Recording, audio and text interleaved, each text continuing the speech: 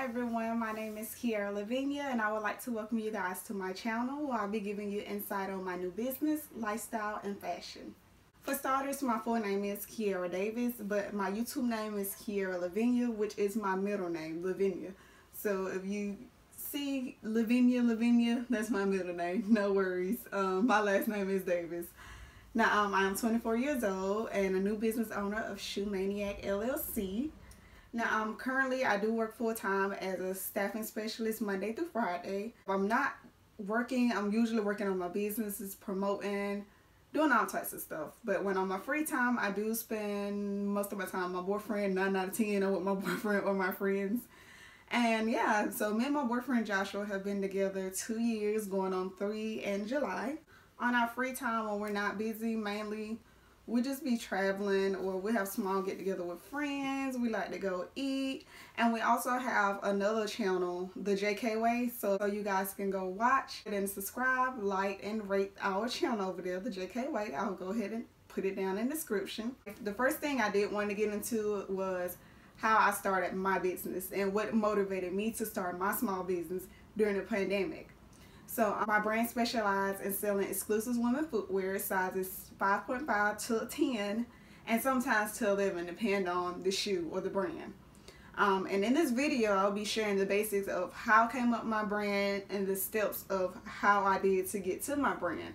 Now, there are 13 steps that I am going to share with you guys. So grab a pencil, notebook, write it down. You know, you got to pause this video, save it, subscribe, like to it, so you can bring it back up and get your business started, or help someone out, or just want to know information about it step by step. Now, I do want to let you guys know you do not have to follow my steps. This is what I did. Is some of these steps are not mandatory, but I'm not telling this stuff just to string you along just because I did it. I think that it's very important you don't skip these steps, but they're not mandatory.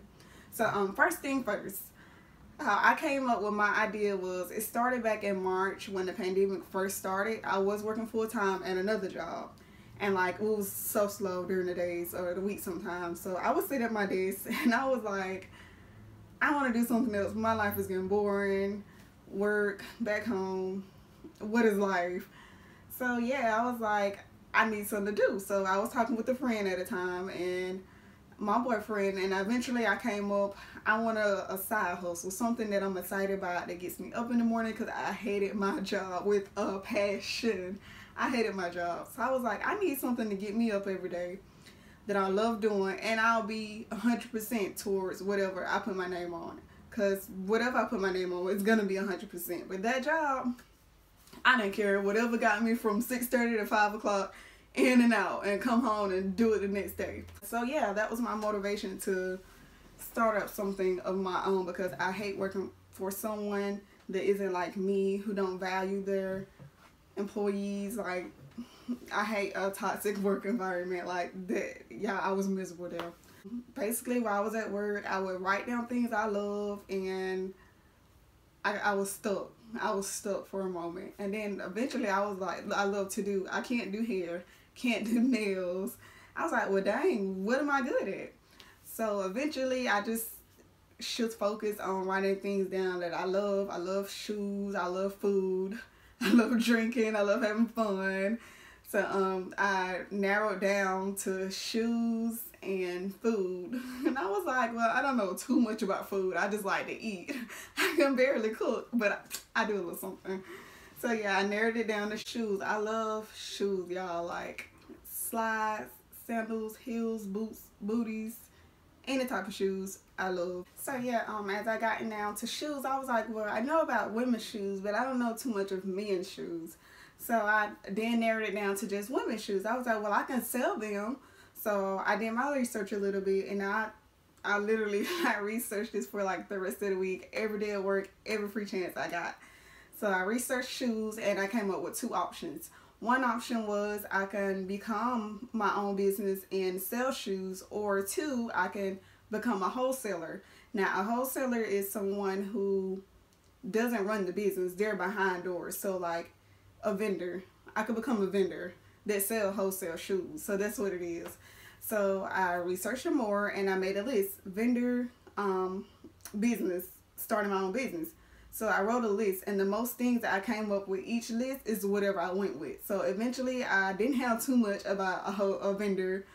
I was stuck. It was at a brick wall. But as I went to researching and starting my own business, it was a whole list, and I was very interested in it.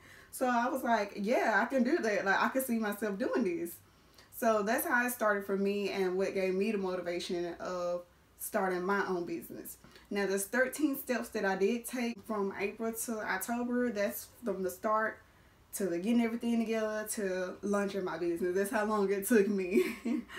So yeah, let's get into the first step. First step I took of launching my business, I would say, with research and finding my purpose and figure out what I love. So as I mentioned earlier of my motivation, that is a part of my step one. Finding what I was good at, finding what I can do every day and be excited about, like have the same attitude every day instead of just doing it just to do it like a regular 9 to 5. I'm doing it to get paid. I'm just doing it to have a job. So I want to do something that I was excited about, that I can actually start up myself and work for myself. So that was my motivation, and that was my purpose. So step one again would be finding your purpose and figuring out what you love. Step two would be to come up with a name of whatever I decided to do. So as I said earlier on my motivational step one, I decided I wanted to sell shoes. So I also decided I wanted to become a businesswoman. I wanted to do this on my own. I didn't want to be a vendor. I just didn't want to collect shoes. So as I found my purpose, step two was finding a name. So whatever you do, you have to have a name on it. You can't just sell shoes and not have a name on your brand. So I was like, no, I want a name. I want something that was short, simple, and straight to the point. I didn't want no long name, but I also wanted a name that from reading it, you can tell what I'll be doing. So again, I'm at work again, and I wrote down a long list of names. I tried everything. I'm Googling everything. I don't want to have anyone else's name. I want this name to be unique, short, and simple. So I was like, shoes. I thought about, for some reason, how everybody be going crazy standing for the new Jordans, the new releases that come out, how they have the long line. So I went on Google and I looked up crazy, every word, that synonym of crazy, and I came up with maniac. So I was like, shoe maniac. So that's how I came up with my name. So yeah, I had like 3 different names, and I narrowed it down to 2. Shoe maniac, and I can't remember the second one, something Shoetique. And I was like, nah, Shoetique is too common. I don't want to be common.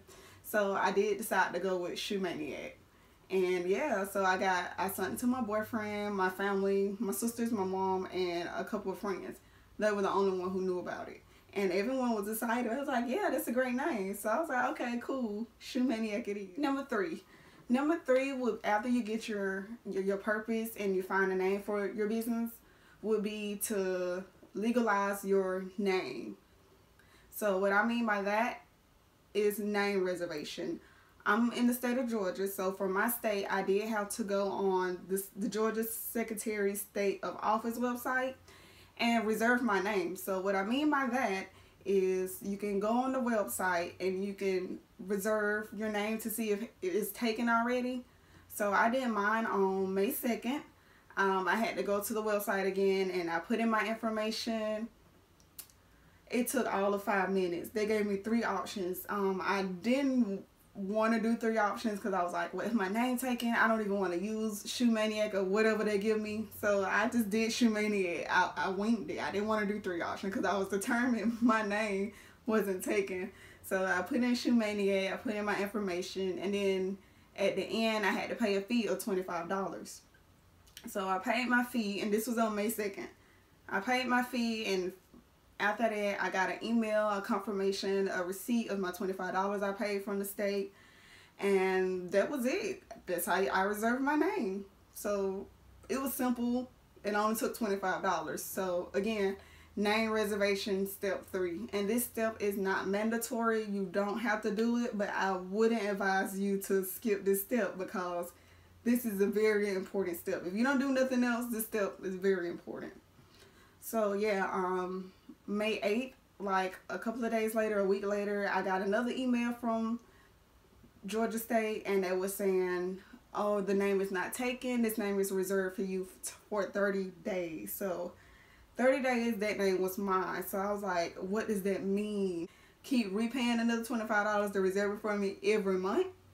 I was confused. So I went to YouTube, and this brings me to step 4. After I figured out the name was mine for my business, I filed for an LLC. Now, you don't have to get an LLC. This is not mandatory. Do your research. You can become anything, but I felt like LLC was perfect for me and my business at the time. So I did file for my LLC on May 17th. May 17th, I had my aunt guide me through the steps. I didn't know what I was doing. She guided me through the steps, and I filed for it, and I had to pay $100. That fee was $100. So I paid my $100. I completed the thing, got another confirmation email stating that I had successfully filed my LLC and a receipt of the $100 fee I did have to pay. Now, it took from May 17th to May 22nd, I believe. So yeah, May 22nd, I got another email confirming that my LLC was successfully filed, y'all. They gave me a letter of my LLC. I printed it out and I put it on my wall. I saved it in my email, and this was May 22nd, y'all. I had told nobody what I was doing. I didn't make a post yet. I was just doing it to get myself ahead, you know, so when it's time to lunch, I can, you know, post all that stuff later. Now, this step is not mandatory. You do not have to get an LLC. I do recommend doing your research, because you don't have to get an LLC to make your business legit. LLCs are not for everybody. But this brings me back to step 4, name reservation. Name reservation and the LLC, if you do decide to get an LLC, are kind of like hand in hand. That's why I say name reservation is important. Because if you skip name reservation, let's say you wanted to do Burger King. Burger King is already taken, but they don't have LLC on there. So when you're filing yours and they see that Burger King is an establishment already and it's already legal, they can deny it after you paid your $100 after you filed your LLC. So then you have to go back and you have to file again. You have to pay another $100 and you have to file again and change the name.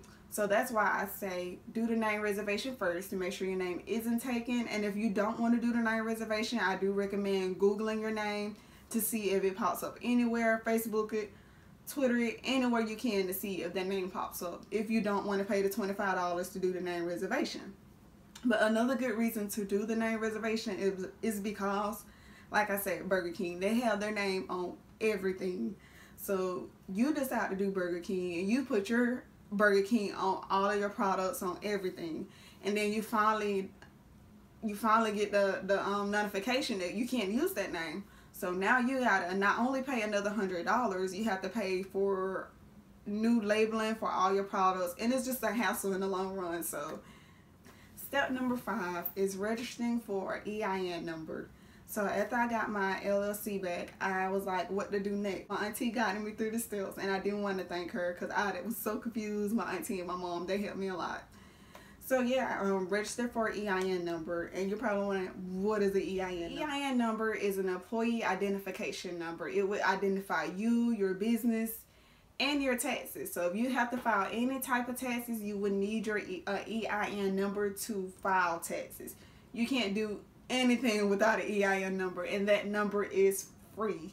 You do not have to pay for that number. In the state of Georgia, you do not have to pay for it. I didn't pay for it, it was free. So yeah, that is step number 5. I do recommend you getting that. That step is mandatory. It's not just a you should get it. If you just want to sell things on Facebook or something, you don't need it. But if you want to be legit, have your own website, file taxes, and have an actual business, the EIN number is mandatory. You can't do anything without an EIN number. So step number 6.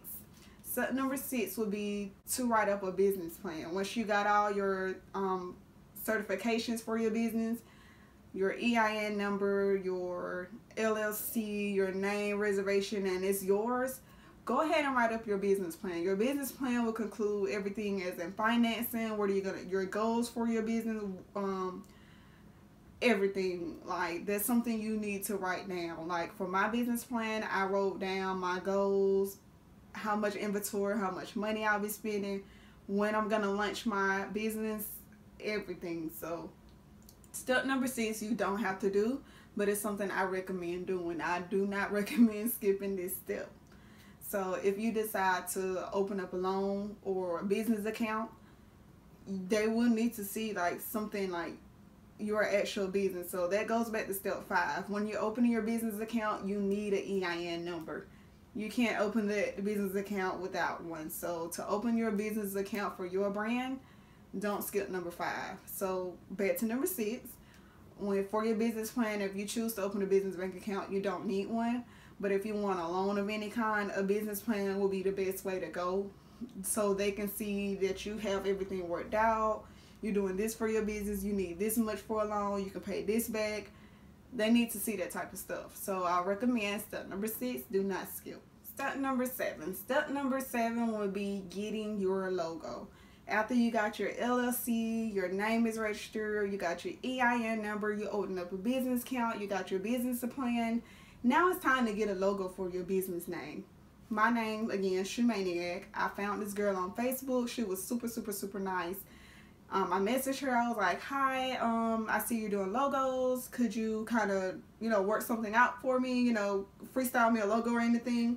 So I kind of told her like my idea of what I wanted, and I sent it to her, and she sent me back. She got it right on the nail. She sent me 3 options. I picked my option, changed the color, and changed the word at the bottom. Go crazy.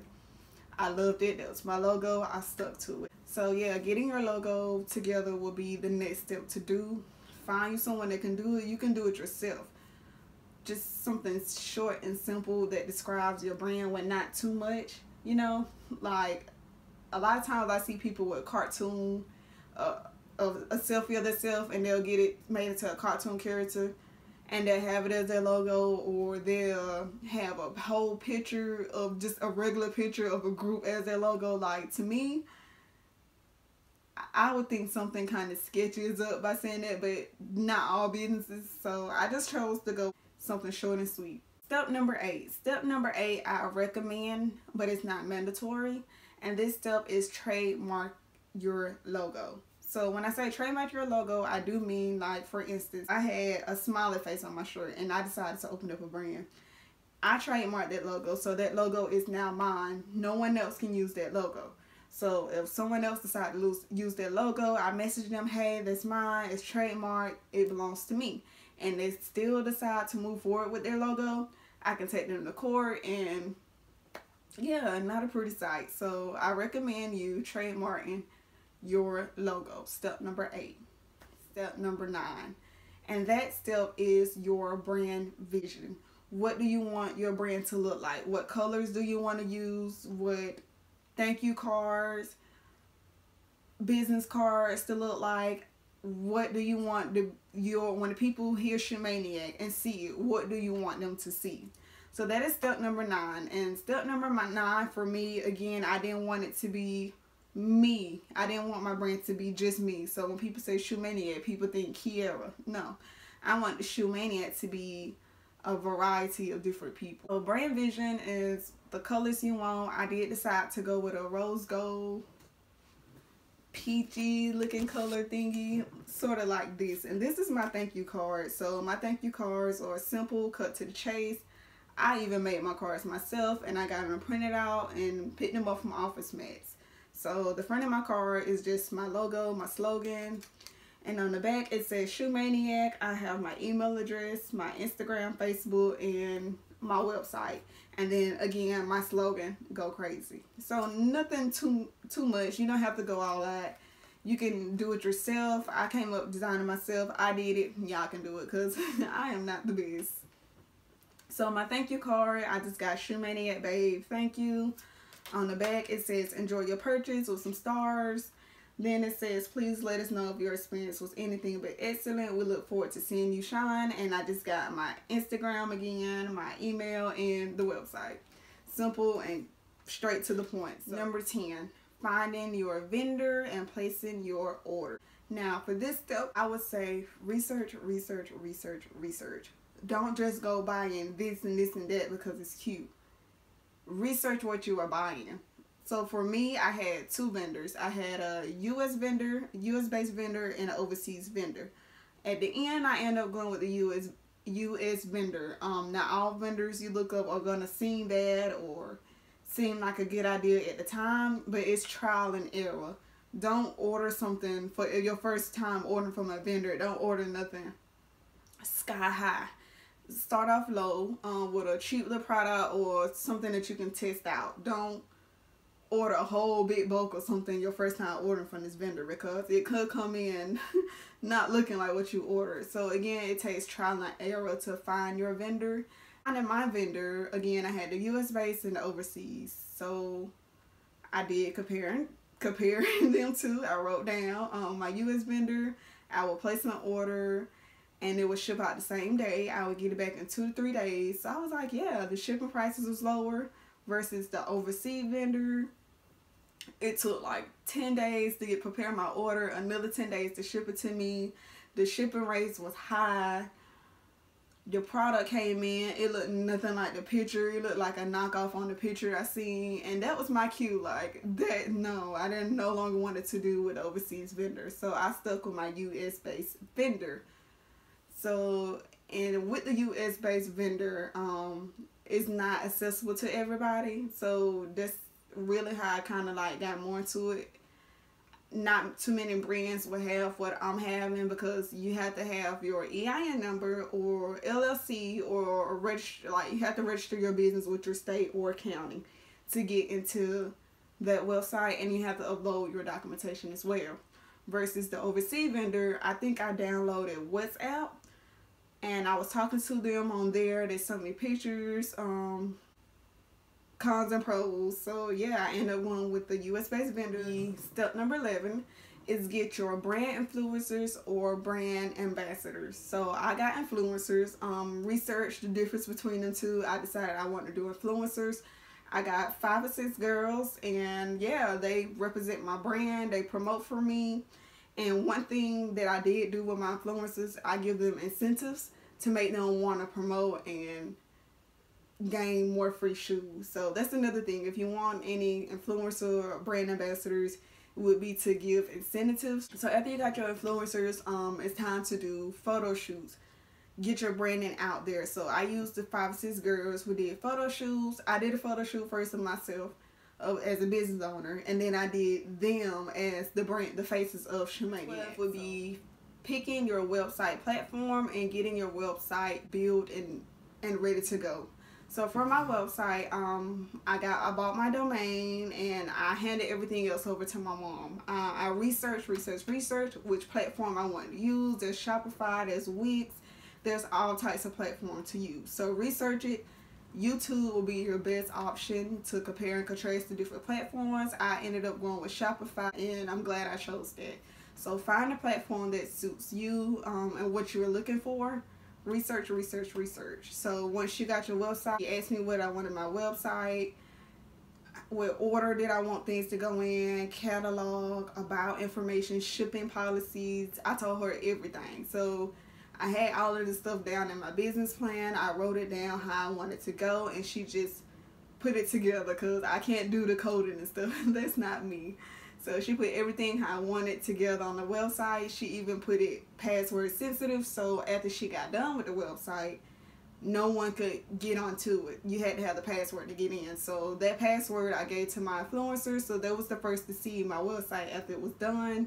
They gave me feedback, and I'm so thankful for my influencers, because what looks good to me may not look good to no one else. So it's always good to get a second opinion. But yeah, so step number 12 is your website platform and getting your website designed and built. Okay, and the last step, which brings me after you got your business plan, you got your logo, you got your LLC, your EIN, your business bank account, you got your brand vision together, you got your vendors, you got your inventory in, you got your influencers, you got your photo shoot done, you got your website made. So what is the last step? The last step will be launching your brand. So back on my business plan in March, when I decided, March, I wrote down I was gonna have my business luncheon October 2nd. So October 2nd came, it was on a Friday. I threw my brand a lunch party.